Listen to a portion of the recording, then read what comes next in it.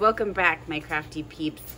Welcome to my channel at Chipped in Time. I am Cammie and I am the creator on this channel. So today, well, let's go ahead and take care of business. I usually do it at the end of the video. Let's do it at the beginning today.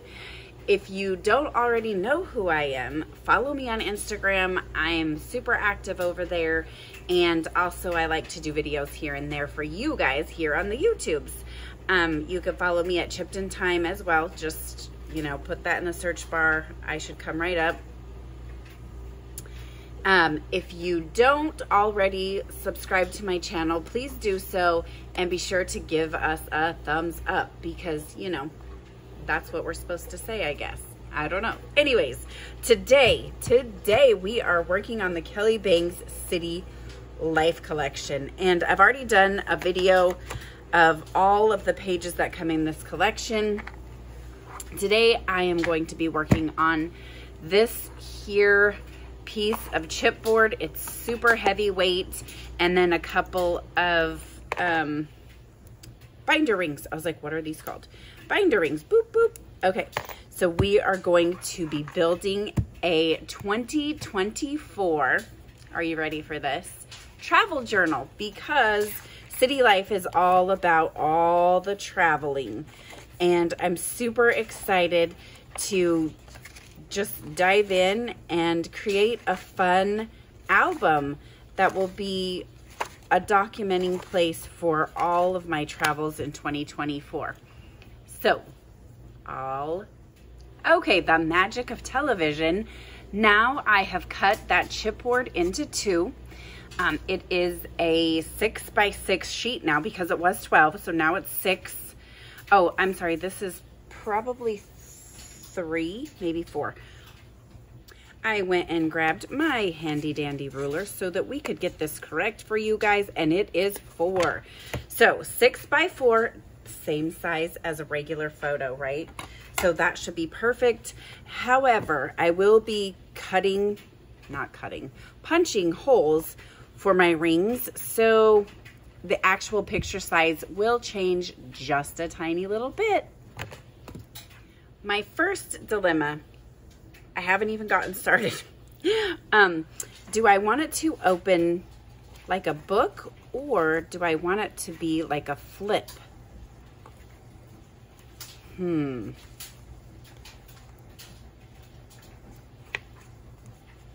I'm seriously, I'm just perplexed right now. All right, so I off camera sewed all of my pages. This is my cover. I've got my inside cover, my inside back cover, and then the back cover. So I've sewed all of those. And now we're going to adhere them to the chipboard. Everything is cut. I did fussy cutting off camera because, you know, you don't need to see all of that. It takes up, whoopsie, so much time. And we don't have time for that, right? For adhering the front and back covers and the inside, all the things, I'm not even going to attempt to say that, this glue. Okay, you can find it on Amazon. Probably a few of your craft stores carry them. But this is my favorite glue for this part of the process. It just works so well. This is an extremely sticky glue. And that is my least favorite kind of glue. But it just adheres better than any glue, and it lasts for a very long time. Like, I've yet to have one album come apart. It works great with fabric. It works great with anything. I just don't like it on my hands. So that being said, I'm just gonna do as little bit of getting it on my hands as possible. I like to make sure I get the edges real well. And there is kind of, I mean, if I was using this side, there would definitely be, you know, it would have to be like this, but it's not. Sticking this on here. and getting glue all over. So hold on. I have to get it off. I cannot stand it. It drives me crazy. But again, this is the best glue for the job. Corners are super important because that's where you're going to be handling the book, right? When you open it and whatnot. So there's the front, and then there's the inside cover, and now we will do the inside cover on the back. And there's no, the only time you really need to worry about your paper, like I said earlier, is if it's, you know, if there's a pattern on it, and, you know, you want to make sure the pattern's straight. But this one, you can't tell if the pattern's straight or not on either of them. So that's kind of fun with this collection and these map papers, is that there is not, it's not directional necessarily. Sure, it could be, I guess, if you know how to tell a map or read a map, I guess I should say. But I don't think, obviously I've cut the page now, but I don't think it said that it was, like, if there was a compass on it. Is that's not the word I'm thinking of, but you know what I'm trying to say. So this page, I cut just a little bit too short, but I'm okay with that. That doesn't bother me. It's going to be on the back. Very few people are probably going to look at the back, so I'm not going to worry about it and waste the paper, which I could put the paper inside as a page, but you know, that would just be too easy. So now we've got, I like to kind of press it out, make sure there's as little air in there as possible. And plus, if there's any glue stuck, you can feel it this way as well and get that off of there. So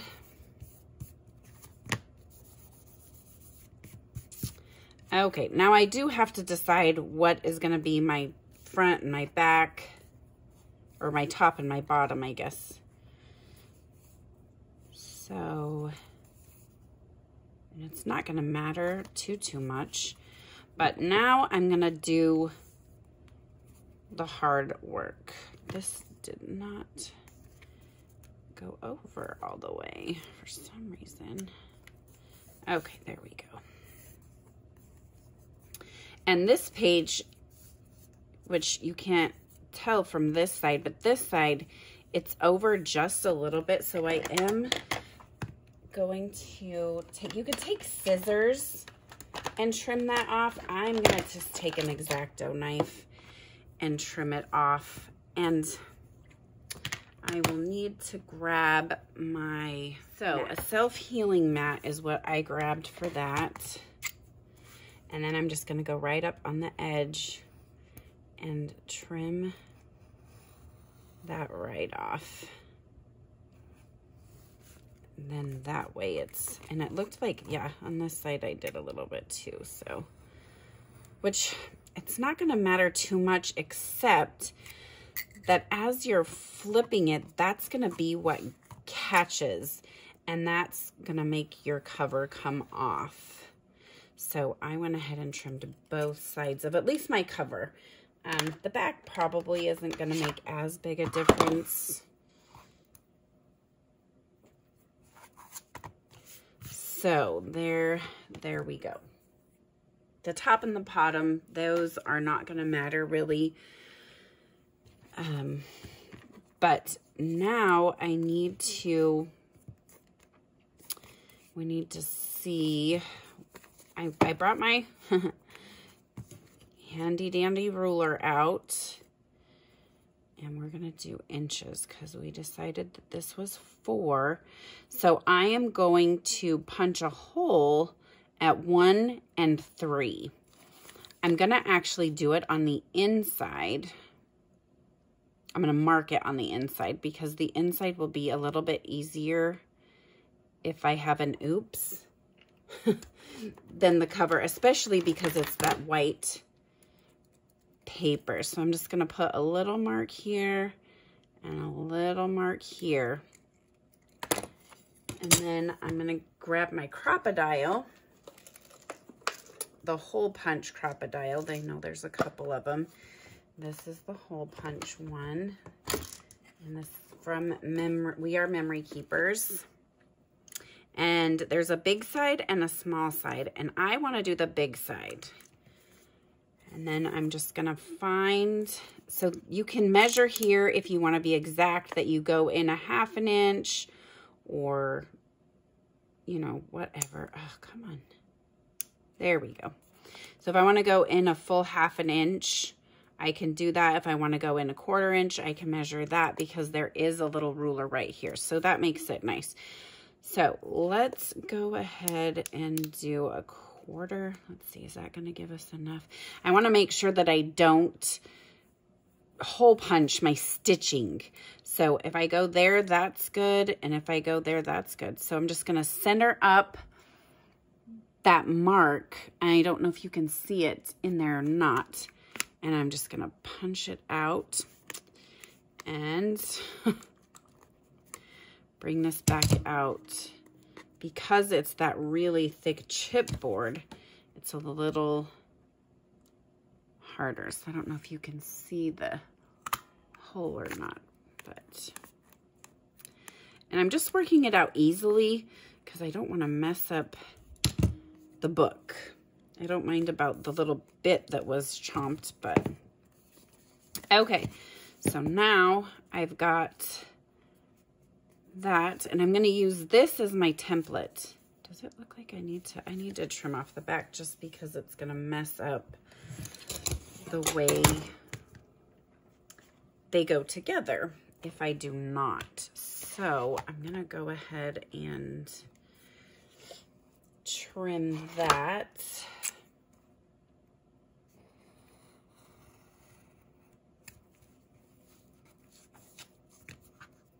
And that.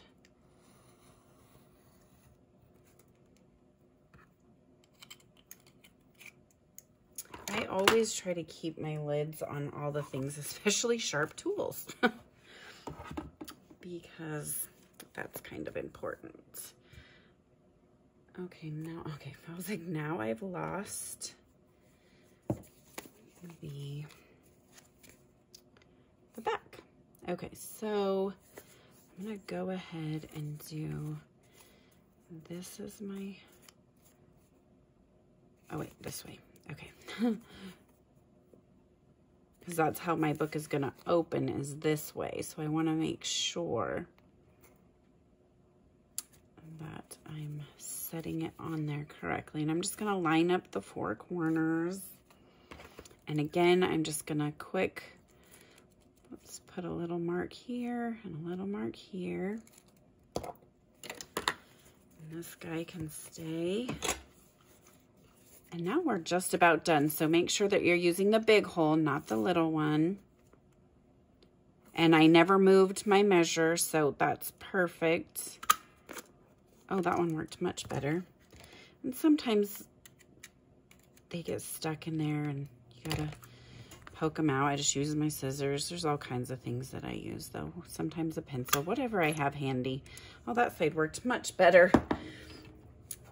Okay, so now they should fit together and you can see the holes line up beautifully. I don't know if you can tell. My finger goes under there awesomely. So now we can put our rings in.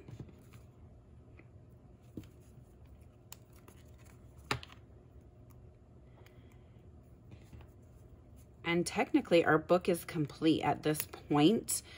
Because now I can do anything I want to it. Now I can decorate the pages. I can decorate the inside. I can add, I'm sorry, the cover and the back cover. I can add all of the pages in, but the book itself is done. That's basically how you do a ring book, right? I am going to go ahead and take this off because we are going to decorate the cover today.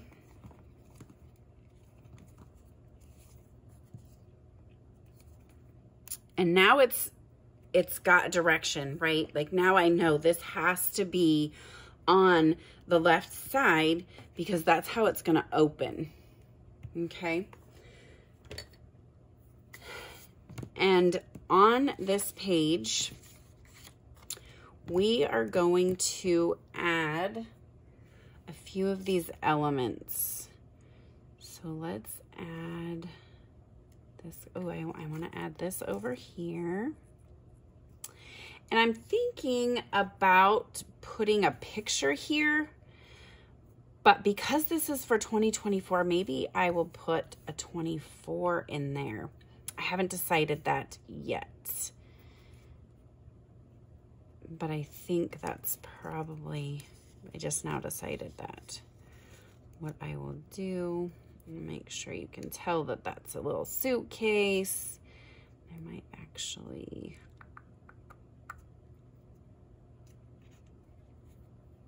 put it over just a little bit. I love these keys. I love these keys so much, but they have to go over just a little bit because I don't want them hanging off the edge of my cover. I don't want them to grab and get caught on something. And I think this is pretty much how I want to do it. Now I just have to decide, do I want to add dimension or just leave it flat? Because it's going to probably go with me. It's probably going to travel with me. And if it's going to travel with me, unless I put it in a case, it's got to be flat. So, as much as I don't want to do this, I think I'm going to go ahead and just glue it all down.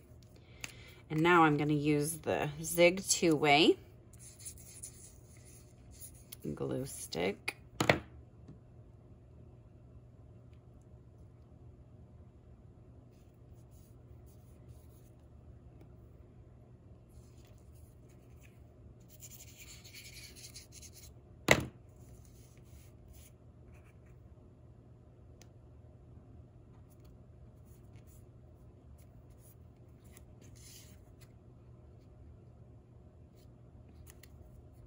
I'm going to go ahead and glue these keys on first because I don't want them to get off the page.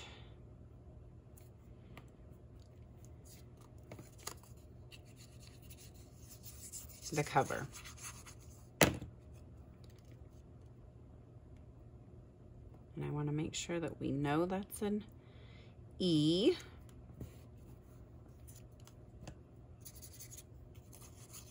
I'm putting it on the front and the back because it's going to kind of stick in here, and then this way I get all of it in there.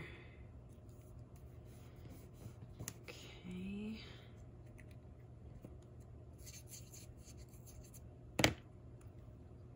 And this is just for fun more than anything. I also wanted to add, I wanted that triangle of pink there to kind of just bring it all in together.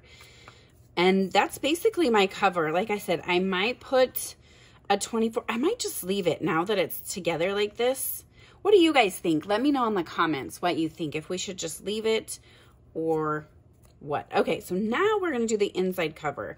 And I loved this ticket. And I've cut it down to fit the page, but you'll notice I am going to be going over that hole. So what I'm going to do is, we're going to make this a pocket. Okay, so I'm just going to go around the edge here and not the top because I want that to be my pocket. Like I was saying, we're going to leave that open. I want to put on plenty of glue because we want it to stick really good. We're going to be pulling things in and out. And I think I'm going to go ahead and go just above the stitching just because it's kind of cute. Okay, and you could, if you want, type in here all of the details of what's going to be in your book or not going to be in your book. I've left it blank because I'm probably going to just fill it out myself. But now we have to deal with the fact that I can't get my ring back in there. So we're going to grab our handy dandy crocodile. We're going to dig out the chipboard. And now I'm just going to kind of eyeball it, and it should work beautifully. And now our rings work, and I'm going to put these in here. I thought this would be super fun to add dates and what the trip was, and what a super cute punch card. I'll punch it for each trip that I take in the year. I thought that would be really fun. And if they stick out, that's great with me. I love it. Love it, love it. And how about that little guy? I don't know, maybe we'll just... Oh, he's kind of cute there, but I don't like the purple on purple. We're going to leave it off. I just like it like this. Okay, so now our cover and our inside cover are done. Love it so much. Now for the back cover. So I'm going to go ahead and put the rings in the front cover.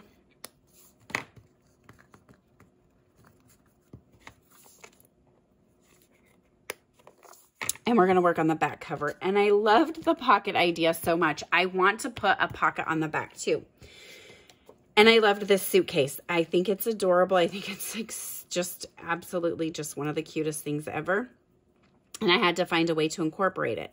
So a couple of things here that I took into consideration when I auditioned this piece. So I love the handle. I think it needs a handle. And I may go in... While I'm telling you about this, let's do that, because I think I really want to have that white space open. Let me close this up. So I'm just gonna come in here with a X-Acto knife, which is not my favorite thing to do, but I really want that space to be white. I mean, to be open. And there's gonna be some white because there just is.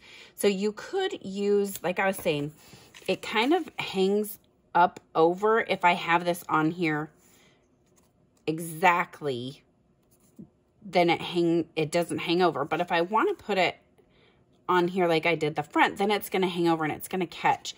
So I'm actually going to put it on here to where it does not hang over, because it's on the cover and I'm afraid that it will get messed up by hanging over. Like these can get messed, they're not going to get messed up because they're removable pieces. This is a solid piece that there's no, oh, see, that's why I don't like these teeny tiny bits. See, now I've ripped it. We're still going to use it, but now I just have to be even more careful with how this works because I can't rip both of them.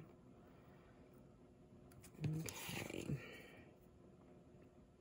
And I was probably saying something and I've lost all train of thought, trying not to tear off the handle. But I love the handle. I think it just really makes it, you know, like a suitcase, which is one thing about Kelly's designs. Oh, it tore off.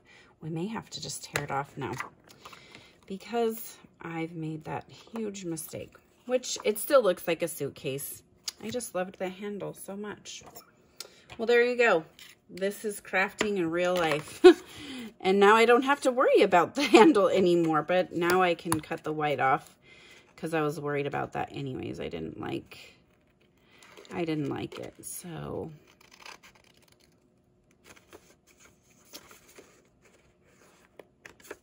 bad things happen to good people. All right, there we go. Now it's there. Whoops. Remember, your holes have to stay on the left side. So now I'm going to actually make my opening this direction instead. Well, now that I don't have a handle, because I was going to go this way, but now that I don't have a handle, I think I will go that way. So there you go. See, you just kind of go with the flow.